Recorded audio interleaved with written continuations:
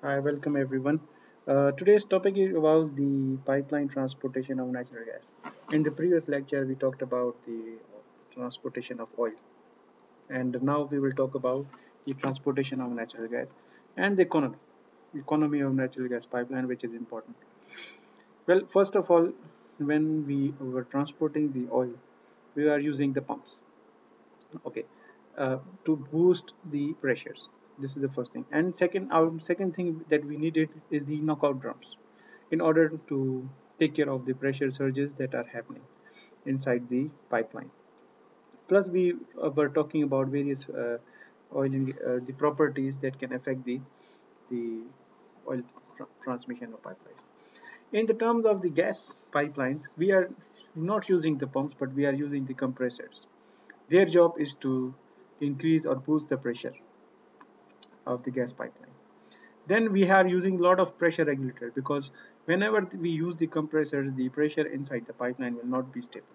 It will be quite transient. It will be not stable, unstable, or you can say will be a pressure surge. So for that we need to use the pressure regulators and valves. Okay. So and how much compressors are using, how much gas they should take, and how much pressure and flow they should get. It all depends on what should be the flowing gas rate. This all depends on. It's a function of flowing gas rate. This is the important point. And at the same time, the operation of compressors may form the pressure surges. So, in order to reduce the pressure surge, we use the pressure regulators. Here, as I said, here are pressure regulators. Okay, that's the main purpose of it. Then now we talk about this is just the rest all the pipeline. The criteria is remains the same. But now we talk about furthermore the natural gas economy now. Now, first of all, when we talk about the business of natural gas business actually, uh, you should consider starting from the gas field. How many wells you have, what is their composition, and based on the composition, uh, what kind of plant you are going to install, processing plant, I mean.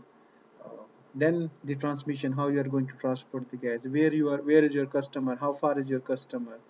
So starting from the dry gas field to the processing plant to the transmission, all depends on in the business, the length of exploration, like, and what should be your production rate, how much gas you can supply, and so on. These factors all are part of the this transportation of natural gas. So drilling a gas well, how many producing wells you have, how you are going to transmit the this gas, and how far you are going to send the gas. This all is the cost of uh, the gas processing or gas project, gas sale, sale of gas project, you can say, or capacity of the construction and installation of pipes and so on.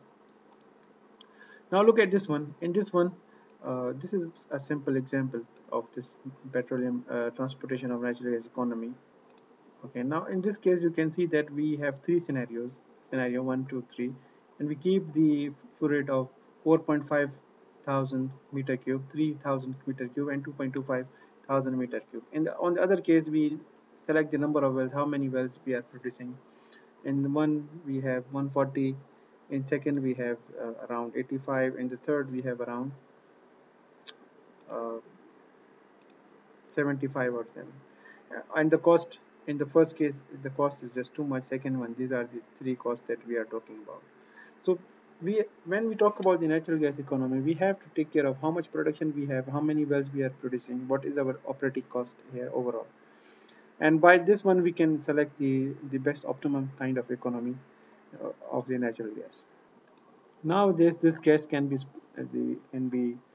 stored in the subsurface reservoirs, those reservoirs which are not in communication with the formation traverse. So this is the the storages of gas. So when we have this, these are the oil gas well. This is the separation happening here. From the separation separator, the gas goes inside the gas processing plant. And then we have the compressors.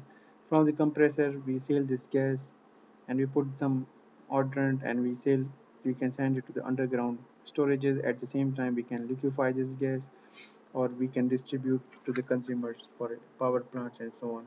This is the overall.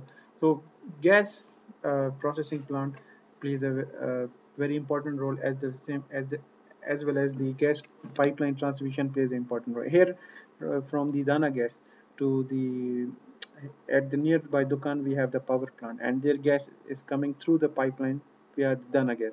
So what they are doing, there are operators who are maintaining the pressure using compressors in the Dana gas, and they are sending the gas from Dana gas field to the power plant here in order to generate the electricity. So that was just a general introduction of the natural gas, and I hope uh, uh, to see you again in the next lecture for with more information. Thank you very much. If you have any question, you can leave comments. You can email me. Thank you.